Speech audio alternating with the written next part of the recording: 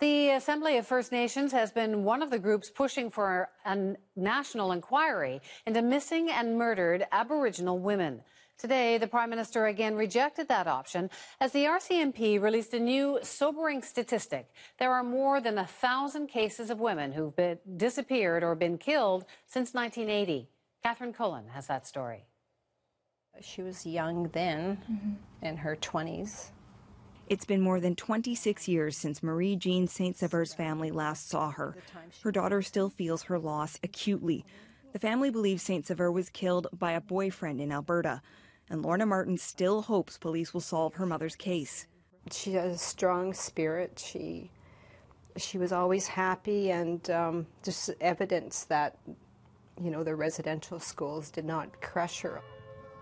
Martin's mother is one case in a new, staggeringly high total, 1,186, according to new numbers from the RCMP. More than 1,000 of those cases of murdered or missing Aboriginal women were recorded after 1980. It's renewed calls for a public inquiry, with some suggesting it should focus on practical solutions for stopping violence against Aboriginal women. A national inquiry would be not only beneficial but critical at this point. A recommendation for a public inquiry was in the initial draft of a report prepared for a parliamentary committee and obtained by the CBC. And CBC News has learned a Conservative majority on the panel voted to drop that recommendation, along with the suggestion the federal government hold a national meeting with victims' families. Why are the Conservatives ignoring the police, victims, and the families? And why are they continuing to refuse to call a national inquiry into missing and murdered Indigenous women? But the government has long insisted an inquiry is the wrong response. Now is not the time for more studies. Now is the time to take action.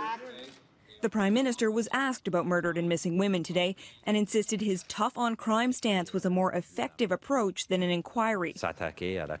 He says his government has adopted several laws to punish criminals and better protect people. The RCMP says it will release a comprehensive report on missing and murdered Aboriginal women in the coming weeks, meaning pressure on the government is likely to continue. Catherine Cullen, CBC News, Ottawa.